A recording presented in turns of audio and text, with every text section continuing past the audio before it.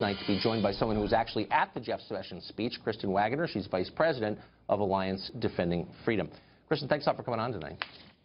Oh, thanks for having me. You all argue cases pretty routinely before the Supreme Court. As a hate group, how do you get inside the Supreme Court? Well, we're not a hate group because what we do know is that Americans deserve to have ethically sound reporting, and what they got from ABC and NBC is journalistic malpractice.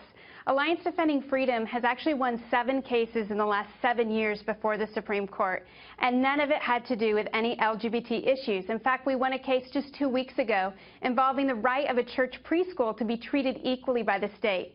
And we've litigated more cases than any other organization protecting the rights of free speech on campus for students. In fact, over 400 legal victories have been chalked up by us.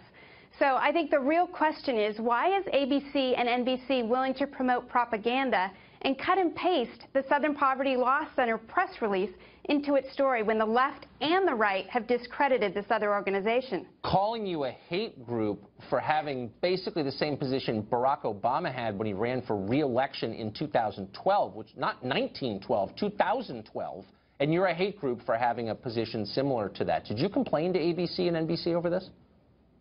Yes, we are complaining, and fortunately there are others complaining on our behalf too. We've demanded an apology and a retraction of the story.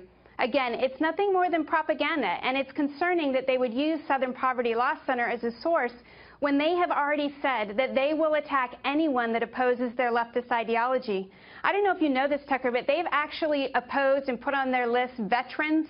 They put on their list Catholics, Muslims who oppose terrorism, and even nuns have made this list.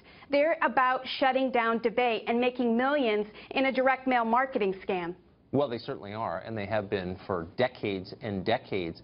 What's surprising, though, is after all the stories, the exposés that have run on the Southern Poverty Law Center, Politico just had one, I wrote one 20 years ago, there's really no question what it is. It's a scam, but they are taken seriously by purportedly serious news organizations still.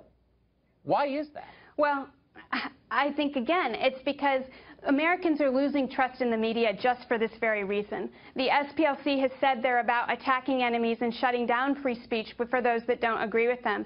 So again, it underscores the fact that these networks would use this as a source instead of using sources that the federal government has said are reliable and that the right and the left rely on.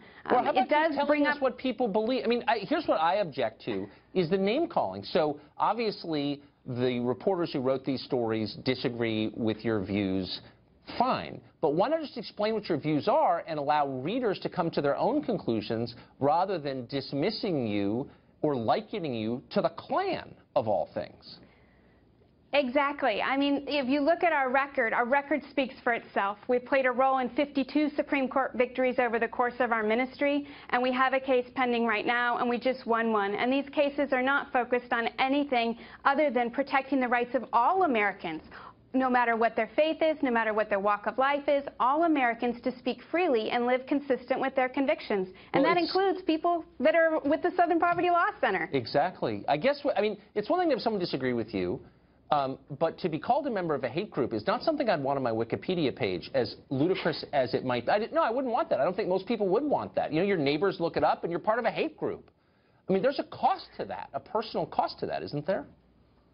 There is a cost to it, and that's why we're fighting back. In that, you know, we want to make sure that we're engaging in civil discourse and not stooping to the level of SPLC with name-calling. But again, we would challenge the media and anyone else to look at the record of these organizations. We're about representing people of all walks of life. We're a well-respected advocacy organization before the United States Supreme Court, and they are about putting millions of dollars in an offshore account and attacking anyone that doesn't agree with their leftist ideology. Right. It's wrong, it's un-American and unconstitutional.